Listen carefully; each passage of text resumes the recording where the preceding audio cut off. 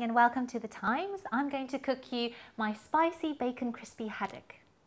So for this recipe I've chosen haddock, but you could really use any other white fleshed fish that is in season. Now I've just seasoned it with a little bit of salt and some ground white pepper. Okay, so in with about a tablespoon of groundnut oil and then in with the fish, skin side down. Now as the fish cooks, obviously it's going to slightly curl up, so you just press your fingers down. Let me just add a quick drop here of Shaoxing rice wine, and it just adds a lovely bittersweet edge.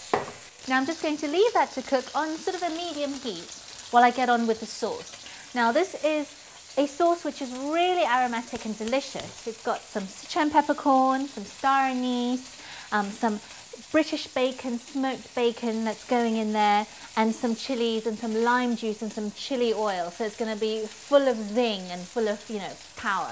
A little bit of groundnut oil. So the wok is nice and hot. In with the Sichuan peppercorns and the star anise, and then in with the bacon.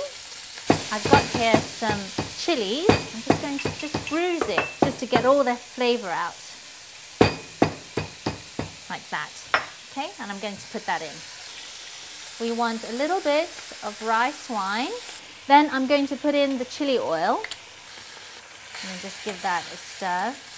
And then just to sort of cut through the chili, I've got the lemon here, a pinch of salt and a little bit of ground white pepper. Give that a good mix. To help the haddock cook as well, I'm just going to add just a few drops of water in the wok just to create some steam. Haddock is ready.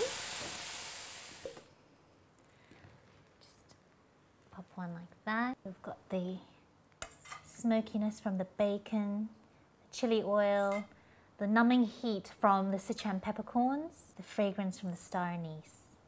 And that is my spicy bacon crispy haddock.